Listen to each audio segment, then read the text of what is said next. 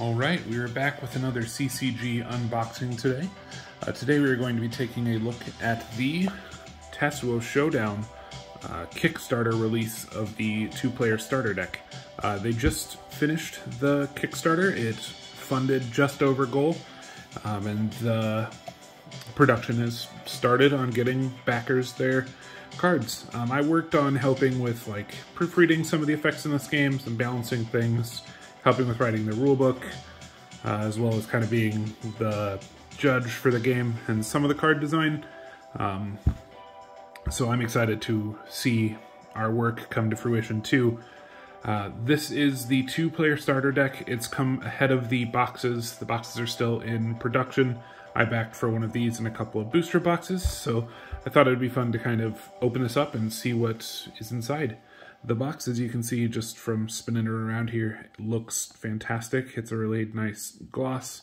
It's a thick, I mean it's cardboard, but it's a really thick cord board and looks great. The art looks really good. We've got the two kind of main characters of this battle faction going on here. It's time to Showdown, it says here. Two-player competitive starter deck. You've got Torch as well as the new blue dragon that is introduced in this deck. Black versus White Lotus. Annoyingly, this happened with a production error. It was spelled right in the sample that they sent, and then they spelled it wrong on this. Whatever.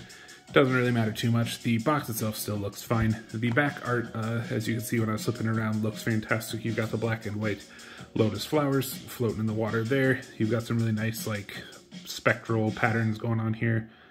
Look really good. We'll just kind of slide this open and get started with the unboxing. There are two decks in here, so I don't want this to take too long. It's just kind of a slide out tray. And I believe it comes all the way out of here. It does, yeah. So, yeah, as you can see, that box is real, I mean, it's real sturdy. This is as well. The cards don't come, like, cellophaned within the box. This comes cellophaned, but I opened that up just for, like, speed within the video. But the two decks themselves come sort of just sleeved with the little wrap that you get. Take the two boxes out of here. Oh, wow, the inside of that looks really good. I hadn't actually seen the full like production sample of this myself. Ray, the creator of the game, had, but I had not seen it till it was done. I kind of wanted it to be a Kickstarter surprise for myself as well, so it's cool to see that. We'll start with the Black Lotus deck. That's the kind of iconic, you know, magic card that everyone knows and stuff, so we'll kind of start with even a little bit of something that someone might know. As you can see, there's some cards in the back here that have kind of a different look to them. These are energy cards. These are played when you have 3 different zones that you can play warriors in, and those zones can be charged through different effects. Those charges give you different powers within the game, and these cards represent the amount of charges that you have within those zones, 1 through 4 on these. This features the Ugly Professor and his little cat friend, Little Tass. The Ugly Professor runs the Tasuo Showdown tournament, and is kind of like the main villain of the initial kind of part of the arc. So it's cool to see him featured on the energy cards here. You get 1, 2, 3, 4, 5, 6, 7, 8, 9, 10 of them. You are allowed a 10-card energy deck, so it's cool that you have these. The thing about the 10-card energy deck, the nice thing is the only reason that a cap exists is all it does is it caps the amount of total energy you can have in play. If you ever, for some reason, were to have all 10 of your energy cards out, you couldn't charge more energy. So we'll get those out of the way. I'll kind of put them back in the box. We'll take a look at the deck itself. So off the top, we've got Kasim of the Black Lotus. I have gone through on this channel before some other Tasuo Showdown cards, and some of the Black Lotus cards were included in that. And these have been, the text has been updated. They've had kind of some templating changes since, now that they're the kind of final released product. My Kasim's got a little ding on the corner. It's alright. One of the newest things that they added was these little red and green icons in the corner of the cards. Before, when you summoned a card, or it's called calling a card in this game, when you called a warrior into play, you had to pay a certain amount of your life based on their life, and they were worth a certain number of points when they died. Now, instead of that being like a strict rule, before it was like 7 life and less cost 1, 7 to 9, or like 7.5 to 9 cost 2, anything over 9 costs 3. Now it's been altered to be kind of based on like individual power levels. So like where this card would have originally cost 2 based on his like 9 life rules, he costs 3 here, but he's a pretty good card. He is, however, worth 1 body count when he dies, instead of the like 2 or 3 that he would have been before. So that's kind of one of the balancing changes that they've done to, I should say we, but the Tasuo Showdown has done to the game. I think it's brought a lot of nuance to the game and makes for, it allows cards to be really, really strong in certain ways. Like you can have cards that would have normally been way too strong based on the original rules, and now they can just have a super high cost or a super high body count that you lose if they die. So that balances out that way. So here it looks like we get 3 copies of Kasim. You're allowed to have up to 4 copies of a card in the deck. This one, however, you're only allowed to have 3 of. This one you can only have 3 of as well. We get Kakamuri. Kakamuri of the Black Lotus. Kasim is sort of the leader of the Black Lotus tribe. Kakamuri and then this character here, Lily, are 2 of his like underling trainees. Princess Lily here you're allowed to have 1 of. This is her kind of as her younger self. I imagine we'll find her older self within the deck as well. But she has a lot of kick synergies. There's some like Lotus Lily's backflip kick and stuff that exist, and she kind of grabs some of those, which is cool. And here's Torch, her familiar, if you will. He's real small here, but he's grown up a little bit on this card. He grew up alongside her. And you're allowed to have 2 copies of him in the deck as well, so it's cool that you get both copies. We get 4 copies of Lotus Soldier. This is a new card that was introduced for this starter deck. You can, once per turn, you can create a Lotus Soldier token, which is basically just another body. It can attack and has its own stats. So this just kind of lets you help flood your board space with warriors. There was a new zone added in the kind of final version of the game called the Outer Zone 2, which exists in a space kind of between players, and you're allowed to place cards into that. If you were to think of it in like Yu-Gi-Oh terms, it's not quite the same as this, but it's kind of like the Link monster zones. You can sort of fill those slots with stuff, and that gives you extra warrior spaces. You've got Grandmaster Kun of the Lotus. He is sort of the leader before they split, when it was just the Lotus clan. There's been, you know, some civil war for a while, but he represents kind of when they were together. But you can have 1 of him in the deck. It's cool that you get the 1 copy of him. It allows you to kind of mix these decks together to make something a little more customized as you go.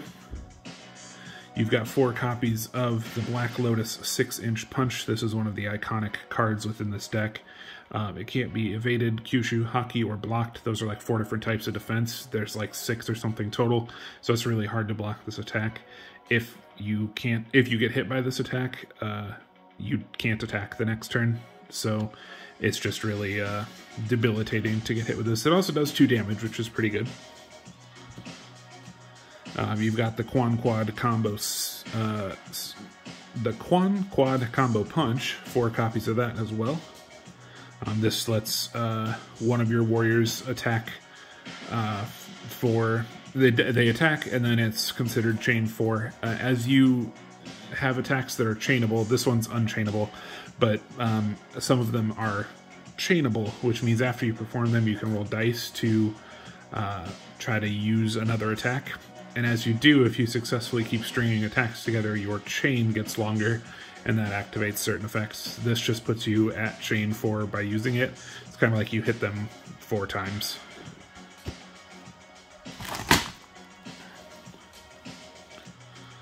We've got 4 copies of the Lotus Lily backflip kick. This is one I kind of mentioned before. The art on this one is a little bit tucked in under the frame, but that's Lily there doing her flip. During your clash phase, if this is in your dead zone, you can orbit it, which means kind of like RFG, remove it from the game, exile, banish, whatever you want to say. So you can use this attack for 2, and then in your discard pile, you can play it again for 3. So that's pretty good. A reusable attack is great. Getting something that your warriors can perform attacks with is powerful. Then you've got the Black Lotus technique. You've got 4 full copies of this. This is also considered White Lotus technique for cards that want that card. But while it's face up, your Lotus class warriors can't be blocked. Which sounds crazy, but as I said earlier, there are like multiple kinds of defense. So there are plenty of other ways to stop an attack besides just blocking it. But it does eliminate one of the ways to be stopped. And then it says your Lotus class warriors can use Black Lotus cards. It just opens up some of the things your Lotus cards can do. 1 copy of Gift of Yin. This is limit 1 per deck. This guy here, he was actually a really early supporter of the game. He, I think his like Discord name is like TN, but this was like a Patreon card at one point that he got for backing like a high tier, where we got a custom art of him on the card. But both players draw a card, and all damage reduced to 0 for the turn. It's basically like a fog type effect, but you get to draw a card and just slow the game down if you're stuck. Then we've got Renju Ring Malicious Restraint. When this card's activated, it remains on the field and your opponent cannot declare an attack. As you can imagine why that's good. Discard this card after your opponent's second end phase, so it stays in play for 2 turns, limits attacks. There are cards that can destroy legendary item cards, so it's possible to get rid of this early, but for while you have it, it's 2 turns where your opponent can't attack. You get 3 copies of Divine Strike, which is all you are allowed. Destroy a card in the Legend Zone and destroy it. Target a card in the Legend Zone, sorry. This card would be one of those. This is the kind of card I was talking about that could deal with this.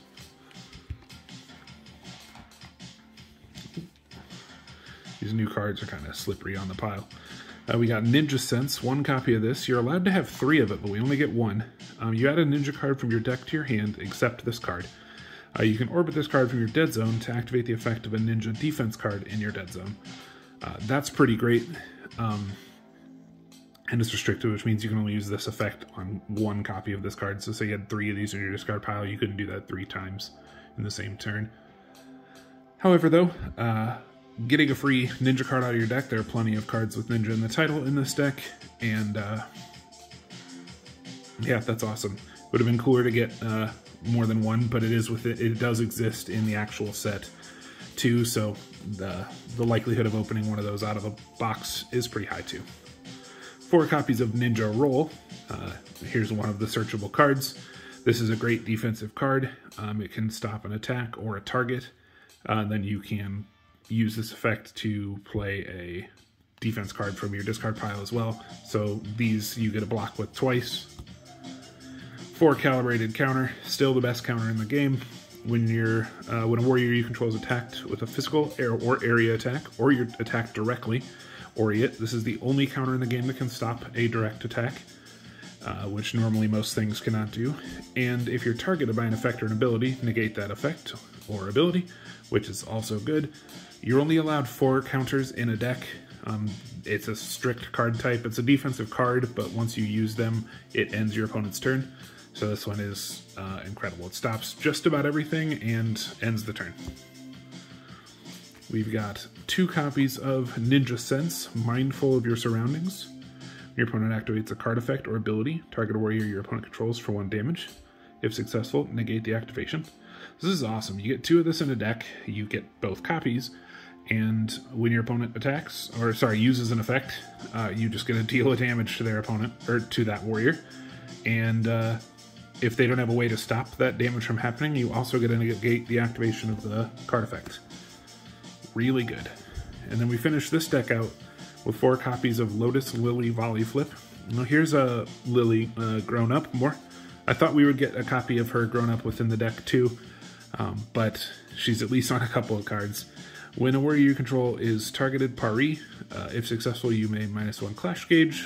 Clash gauge builds up as you do different effects or as you kill your opponent's warriors. You get clash gauge for those warriors being defeated, but then your opponent discards a card from their hand. Pretty good. So it's a defensive card, stops an attack, and then, or stops a target or an attack that targets, and then you pay a clash gauge to make him discard a card. That is the Black Lotus deck. Let's take a quick look at the White Lotus deck. We're about, what, 15 minutes into this video? The first few minutes were kind of explanation of what the product is, so I'm hoping this one will take about 10. Let's see how quick we can get through this one. I know there are some cards that are the same between decks, like defensively and stuff, so there are some things we'll get to go through in this deck pretty quickly. So here we've got Moki of the White Lotus. She's one of the characters on the front of the card here, or on the front of the box.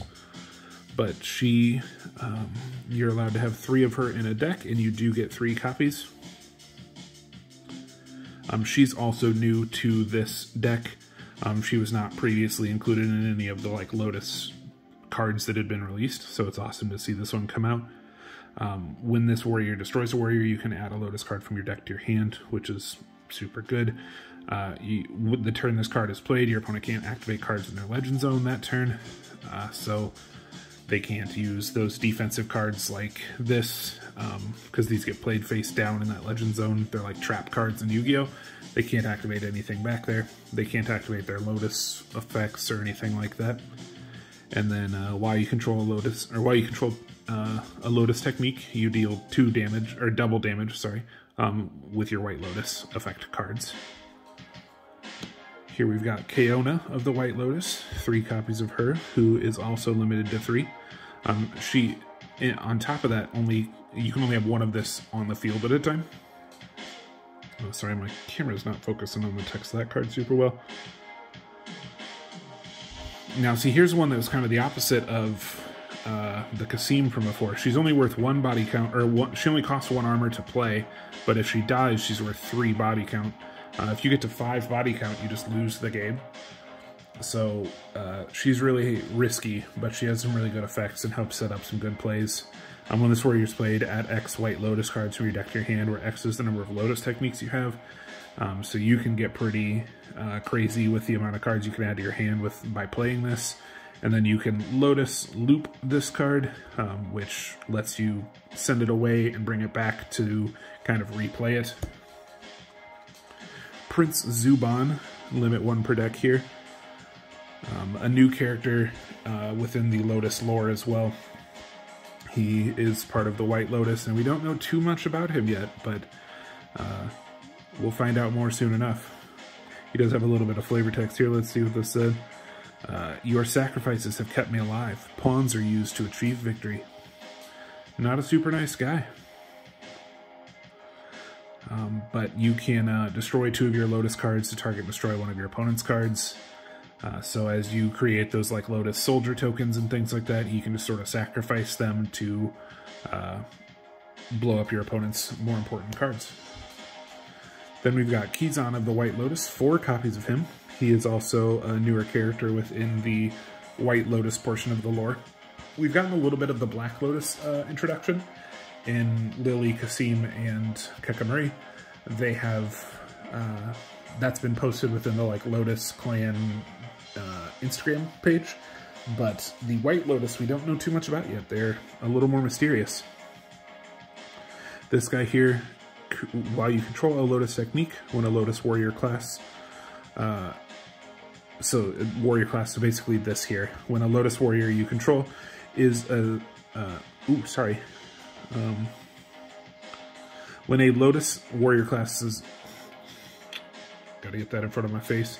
When a Lotus warrior class you control's attack is successful, stun the defending warrior until the end phase. So if one of your other Lotus warriors performs a successful attack, the defender gets stunned. When you're stunned, you can't defend, you can't perform other actions and things like that, so it just sort of shuts them down. It's like Paralyze in Pokemon, kind of. Once per turn, if you control a Lotus technique, this warrior can attack up to 2 targets for 2 damage. That's pretty good. Being able to attack more than 1 card at a time is always great. Oh, this is cool. We get a copy of Grandmaster Kun in this deck, too. That'll be fun. I guess it sort of makes sense thematically, right? That each of these Lotus decks has kind of the leader of the Lotus within it. We get 2 copies of Aros, the Water Lotus Spirit. I forgot his name because he's new. Torch has been around a long time. He's one of the original Tasuo cards, but now Aros is new to the White Lotus clan. It does kind of a similar effect. You can have him leave play to add Lotus Warriors from your deck to your hand, which helps you keep your future plays set up. And while you have him in play and a Lotus technique, Lotus class warriors you control can't be targeted or attacked by effects.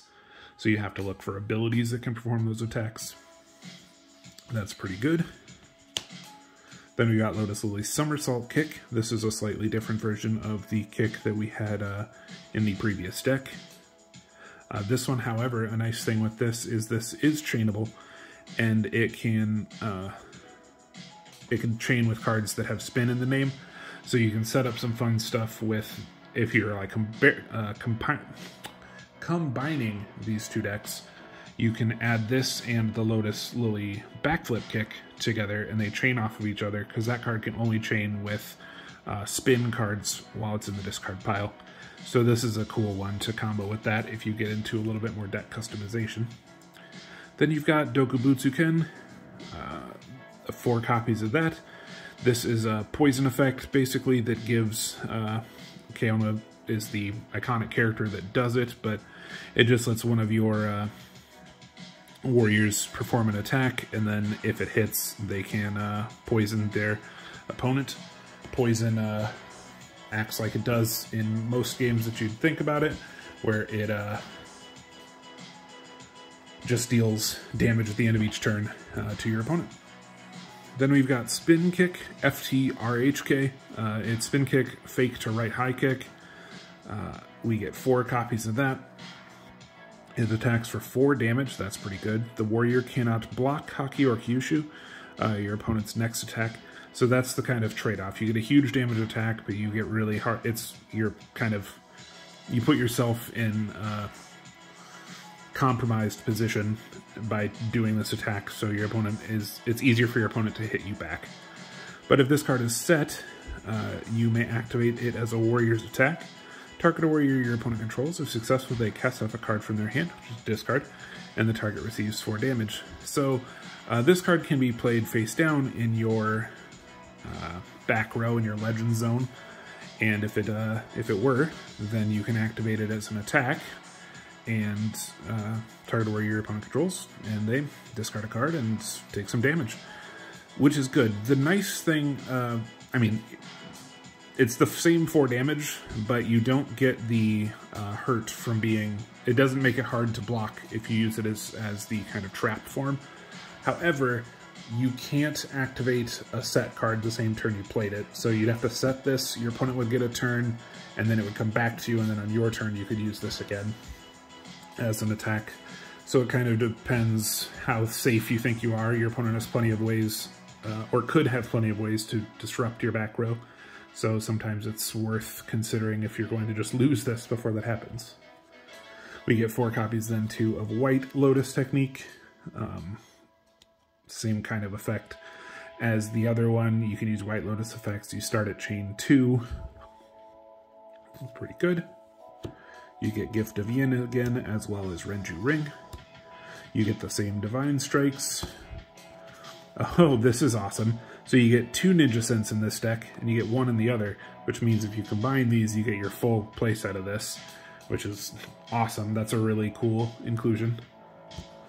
We still get our 4 Ninja Rolls. This is a really good defensive card. One of the better defensive cards within the set, period, and the fact that you can recall it with this is awesome.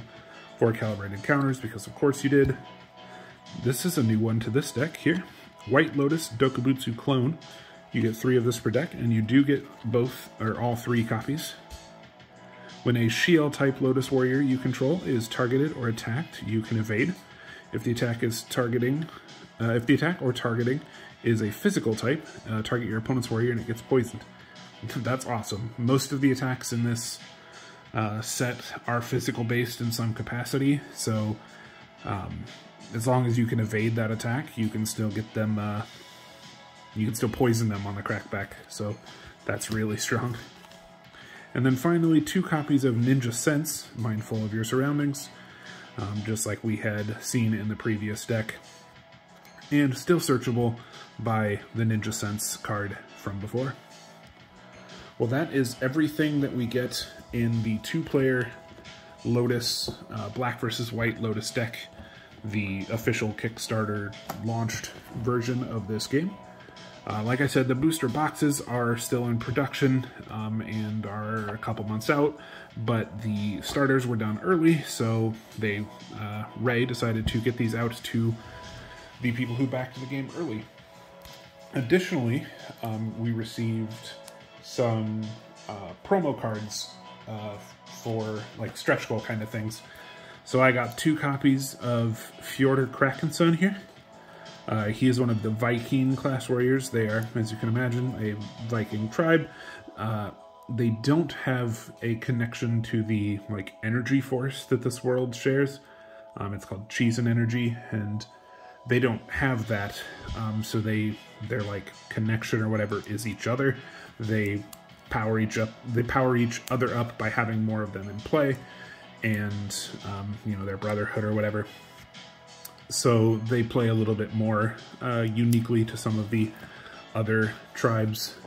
These stamps on the front are called Tasuo stamps, and they are worth money. I mean, not like for collector's sake per se, but you can redeem Tasuo stamps in the shop as like store credit, basically. I think they're worth like $10 a stamp, or roughly. So they're worth holding on to, and the fact that each one of these comes with one is cool. I just thought I'd open that up and give you the full shot of him there. There's a lot of text on him, but he looks great as a full art. He's worth, he costs 2 to play, but he's worth 4 body count if he dies, so dangerous guy, but 10 life is hard to kill, so it's, I don't know, he's pretty safe, at least. And then we have one last thing to show. It is one more package. Let me move my little Tasuo stamp off of it. And we get some, we get a Badoti? It's Bedoidi or Bedoli. I can't remember how it's spelled, I apologize. But he has a spider, 2/4. He does have an effect, but this one here is just kind of like an alt, or a full art, kind of like collector card version of it. It does have the artist's sort of implanted signature there. Got your regular card back. Then we've got a Sharmani. She just says thank you for backing the Kickstarter. This is just a fun card. She is an agent in disguise. She works with the Ugly Professor, and she sort of tricks some people. This was originally an Easter promo art, but now it's been kind of repurposed to being a thanks for supporting the Kickstarter. And the final thing here is this was a cool thing that they gave just for like backing. It's listed here. It's limited numbered, but they were sort of like sample proofs of a couple of how the foiling would look on some of the cards. When we first put in our order for how it would look, they told us like, what part of the card do you want to be foil? And so like on this guy, you can tell he's like a big kind of dragon guy. He's got a big mouth here. And you're like, what if like his like scaly area was foiled and his like neck sort of area wasn't? His teeth were foiled out. And so they sent us a sample of like what the spot foiling would look like. And these were just included as kind of like random things within the kickstarted packages as kind of thanks and historical pieces of the experience. We also had this one here. I can't remember what this one was. I think it's a guy he's like swinging a sword, and this is like a sword flurry effect. I unfortunately don't remember exactly what this card was. But, oh, and then a fun thing with these here, the idea was that the planets along the bottom would be foiled. So it's cool to see just sort of like the idea that we, what that would look like. They were showing us the gold and the kind of rainbowed foil. They're just fun little proofs. Anyway, that's it for the product included within my first arrival of kickstarted Tasuo Showdown product, the 2-player starter deck. I will get my 2 boxes in a couple months, and I'll open that as well when the time comes. For now, thanks for watching. Thanks for checking out Tasuo Showdown. If you backed it, let me know. If it interests you at all, we have extra boxes still that were printed. So once those come in, they'll be on the website too, and you'll be able to pick up some of your own. Have a great rest of your day.